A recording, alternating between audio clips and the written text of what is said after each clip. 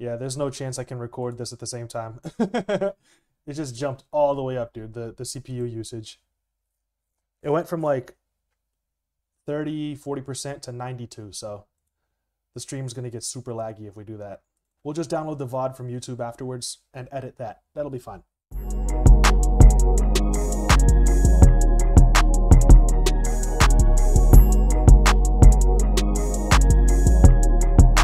I already have Culture 3 pulled up here. Artwork is trash. I do have to say this. The artwork is just ridiculous, dude. This is not fire. This artwork is they look like conjoined triplets, you know? I mean, whose idea was it to have the glasses blend into one another too? Like, that's just, I don't know, man. That's not it. It would have been so much better if it literally the same thing, but just 3 separate heads, you know? 3 separate heads with the necklaces, with their photos on it. Like, that would look way better. You know what I mean? That would look way better to just have 3 separate heads, as if they were like busts. You know what I mean? Like the, you know, those sculptures that are like from here up, just 3 of those. It would look clean, nice, but they had to go in, you know, the fan-made covers are better than the original. All right, let's get it, man. Track 1, Avalanche. Let's just get to it, dude. Taking up too much of your time. I agree, the cover is trash. I already like the sax. Wait, this is actually fire right now.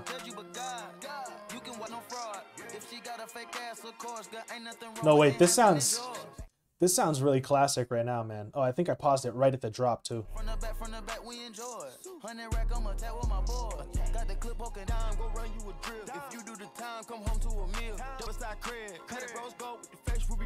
Let's go. Yo, the instruments on this are really crazy.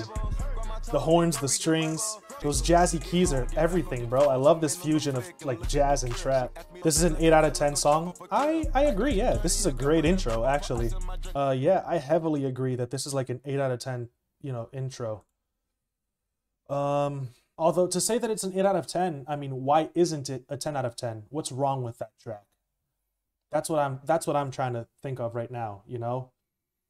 Because honestly, the beat's awesome. I love the jazzy infusions with the horns, the rhythm guitars, the really soulful keys, the strings with the trap drums. Like, that's just always a W, in my opinion. Their performances are great. They're energetic. They're charismatic. Their flows are nice. I mean, I'm going to say that it's an 8 out of 10 because it took a little too long to finally drop the bass. And because some of the bars are corny, like the one that Jay pointed out. I fuck with my stick in the bed. That's, you know, not it, you know? So yeah, I can see an 8, maybe a 9 out of 10, honestly, but that is a fantastic introduction, is what I'm trying to say, really, is that there's very few things wrong with it, at least in my opinion. And like I said, it made it onto my Patreon playlist and my workout playlist. That's going to go crazy in the gym. Straightenin, which has almost 30 million streams. I'm expecting this to be an insane track. We gone. Stop. We good. I feel like I know these flutes. Where do I know these flutes from? Does this sample Slippery? Straightenin by Migos sampled Cardi B featuring Migos. Drip. Drip is the... Yeah, it's Drip. I recognize the sample. I knew that it was another Migos sample. This flute is the sample from Drip, yeah. Where is it? It makes sense for them to sample that flute because it's, you know, it's a fire little melody. The beat dropped really hard too.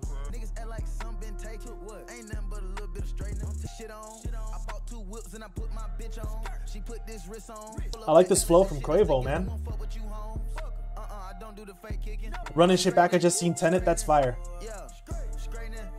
That's fire. White like Shady. Quavo humming in the background's fire too.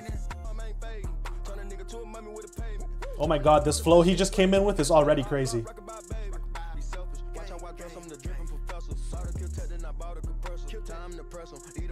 God damn, man. Offset came in possessed on that track, dude. That's a great track. Loving their energy on this. They definitely seem like they're hungry, right? They definitely seem like they're happy to be performing again. My favorite verse on this one is definitely Offset, and then Takeoff, and then Quavo. Quavo humming in the background, though, is really fire, and I like the performance on the hook, too. But yeah, that one's just a banger through and through, you know what I mean? That one definitely made it onto my playlist. Patreon playlist and the workout playlist. Can you imagine if this comes on when you're like, I don't know, doing bicep curls? You're going to be throwing them weights around? Oh man, that's going to go crazy in the gym, dude. Type shit with Cardi B. Let's go. Yeah, it costs a half a ticket for a glass wrist, but it ain't cost me nothing. Get smoke behind my game. Shots get defined, cause some niggas got the hit. Plain bitches to rocket with all these chains. Bitches to rocket. She got a nigga, but she told me she doing her thing. The type shit that get your shit split. I pour a pint and drink that shit. I will say that the melodies in the beat aren't as elaborate as some of the previous ones, really. It's just 2 chords with an organ. It sounds fire, but what's carrying this beat is definitely the drums and their energy, right? Because the melodies are super simple. I mean, super simple is an understatement. It's literally just 2 chords. So with beats like this, they have to go extra hard, is what I'm saying.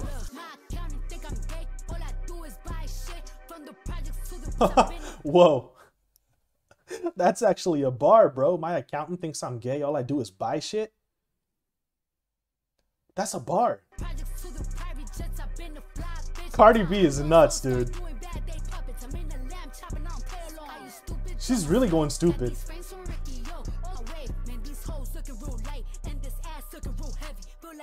I'm rolling with this Kelly. Oh my God.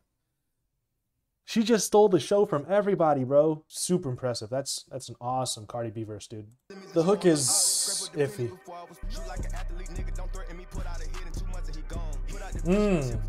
I'm not a fan of the hook, dude, but Cardi B's verse and the production is just like, it's way more than enough to get this track onto my playlist, dude. Like, I will come back to that Cardi B verse. The byline is really creative. That's probably my favorite bar that she's ever spit, dude. This is very mid so far.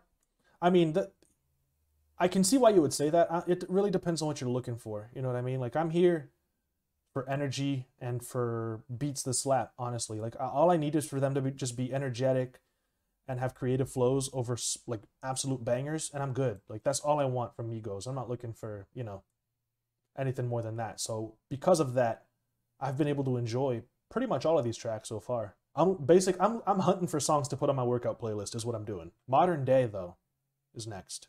Whoa, this is the modern day hoe. Last time I checked, we were running the globe. I'm too thick, you can't even see the pants on that bitch. Hey. We spinning in Hellcats. I need the back end this way. Somebody packing this way. She get the clapping that way. That breakdown. Yeah, the background sound in this beat is insane. It's just a synth, but it's super creative.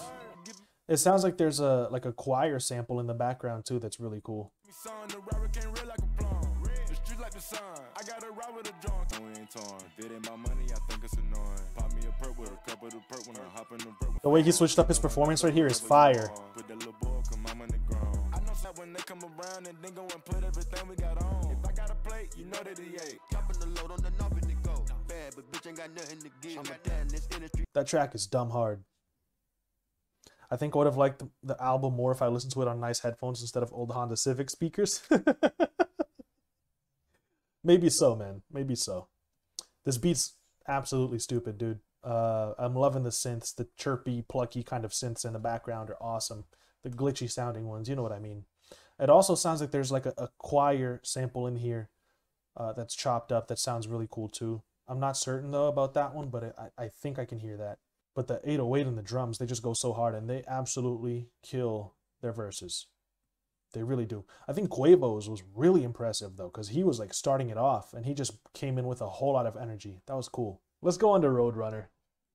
The 808 slides are really cool.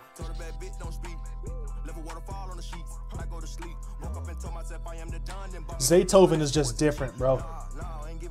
Hear the little bell, subtle keys, bouncy perks, fire hats, the horns, the strings, the hits. Come on, man. That's Zaytoven. Let's go. Yeah. See, Future should have been on this. Zaytoven's just not human, you know?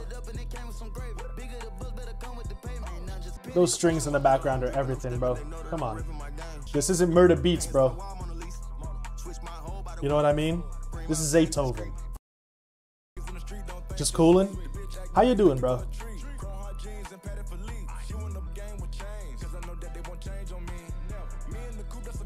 I didn't even notice this track was over 4 minutes long. This flew by, honestly. I kind of wanted more auto-tune Quavo on this album. I think he's doing okay so far, honestly. We're over halfway through at this point. I've been actually surprised with Quavo and his energy, his performance. I think he's stepping it up a little bit.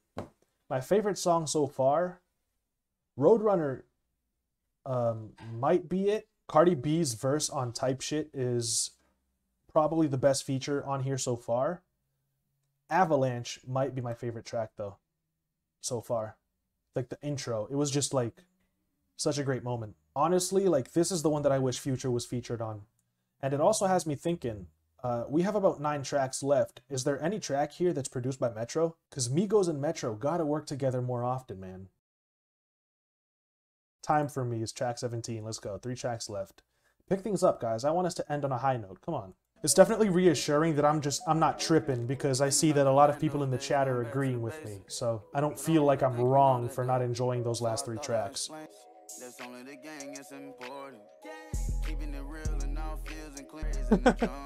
Ian, that's a great take. Yeah, this one sounds kind of wavy. Where's the Chris Brown feature? I think they want the streams. The reason I say that they want the streams is because Culture, the first one, was 13 tracks long. Culture, the first one, was fire, and it was 13 tracks. Short and sweet, dude. This is the first solid song, though, out of the last 4. I'll add this one to my playlist. I'm down to listen to this again. They gotta split the bread 3 ways. That's true. That's true, but then again, most of their money comes from touring anyways. This is where the Drake feature should go. Exactly, yeah. Late night driving track. This is pretty smooth. If we got No Guidance Drake on this, it would have been one of the best tracks on the project, because No Guidance is one of my favorite Drake songs. And it's a Chris Brown track, you know, it's not even a Drake song, but Drake, I mean, just Murder Beats killed that one, man. My love for Drake has kind of fallen off, but I have hope for Certified Lover Boy. Have you heard some of the unreleased stuff that's on YouTube? It's sounding crazy. If that's the stuff that's not making it onto the album, I can't wait to hear what does make it on there, man. This is a very unexpected vibe for Migos, honestly. This kind of slow R&B kind of sort like vibe, but you know, they did a great job on this one. I wasn't expecting it, but I'm definitely not mad that we got it. I think it's probably my favorite track out of the last 4 that we've heard. Last 2 tracks. This one's featuring Pop Smoke, and then the last one's featuring NBA Youngboy.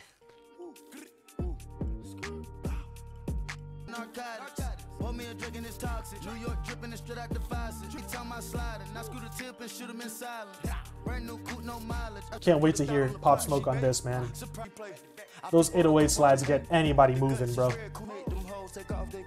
Let's go. These little synths that just came in are great. If a nigga moving wild, you a gorgeous little gangster. She like you always dripped up into you and all your diamonds dancing. Only hand selected diamonds. Pop Smoke just has the charisma, man.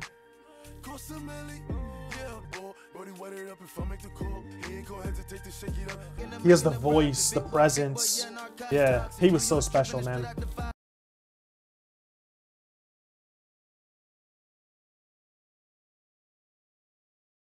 We're back, we're good. All right, I think we should be good to play this last track and not get taken down, hopefully.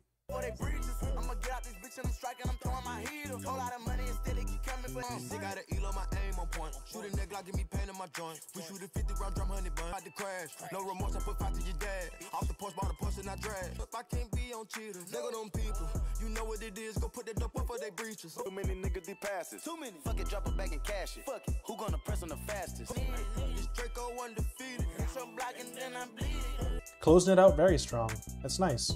I like the production on Need It, man. It's got kind of like a Get Rich or Die Trying kind of vibe to the production, right? It's, you know, got a really classic early 2000s sort of a feeling to it. I think they did a good job, you know, to be honest. It's not one of my favorite tracks, but it's definitely not one that I would skip at all. Really fun. Definitely a fun song. I would describe it that way. Culture 3, dude.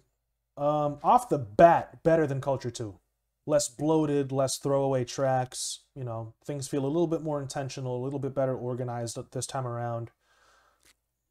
Of the trilogy, second best behind the first Culture. That said, it still does feel a little bloated, man. 19 songs still feels like it's a little too much here. Okay, so tracks like Why Not, Mahomes, Handle My Business could have been thrown away. Tracks like, let's see, Birthday, not really necessary. Picasso could have been better in my opinion. Could have had a different beat on it. You know, so right there, we just got rid of what, 5, 6 tracks? That would have left this album at 13 songs. And I'm not even done saying the tracks that could have been left off, you know what I mean? So if this were 10 to 13, maybe 15 songs, that would have been, you know, that would have been perfect. All in all, man, an enjoyable experience, a fun listen, albeit a long one. I'm glad that I did it live so that I had the, you know, people to talk to, the chat. I had the immediate interaction. It's nice to see what other people think of the music as I listen to it as well. Definitely going to do this again with other albums. I don't think I would have had as much fun listening to this by myself, staring at this wall in front of me. You know what I mean? So thank you to everybody who showed up to the stream and, you know, hung out with me today. Really appreciate you guys. Thank you for all the support for the channel. Thank you to everyone who subscribed today. If you're new, subscribe. Follow my social media. I really appreciate you guys, man. I will see you guys later. Until then, though, stay safe. Take care of yourselves. Take care of your families. Peace out, guys.